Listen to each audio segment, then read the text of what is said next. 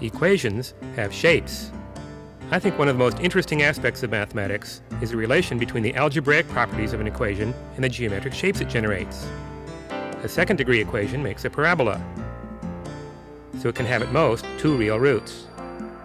It's useful in drawing planets, where each pixel is the solution of a different quadratic equation. A cubic polynomial can have one of 3 shapes. The degree of a polynomial shows how many wiggles the curve can have. And if you really want wiggles, look at a sine curve, a sort of infinite degree polynomial.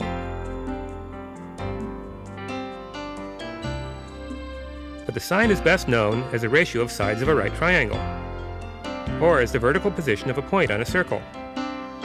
The symmetry of the curve shows some algebraic trigonometric identities. Translational symmetry of the sine wave gives rotational symmetry of the circle. And mirror symmetry of the circle is mirror symmetry of the wave. Another mirror symmetry goes diagonally on the circle. This gives the sign of the complement of an angle, the cosine. The cosine has its own translational symmetry. Sine waves are used to analyze sound waves, where you can build up complex waves either mathematically or with parts of your body.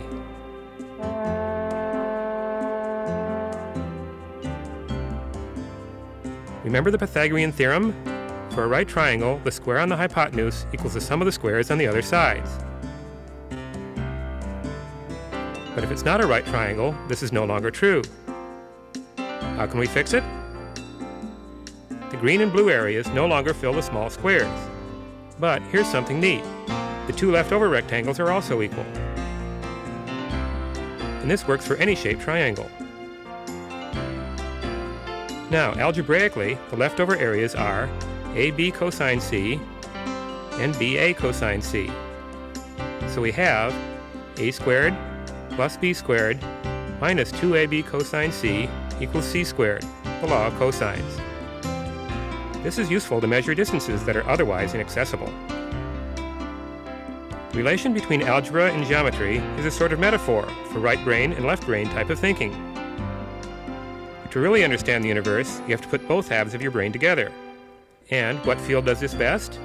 Computer graphics, of course.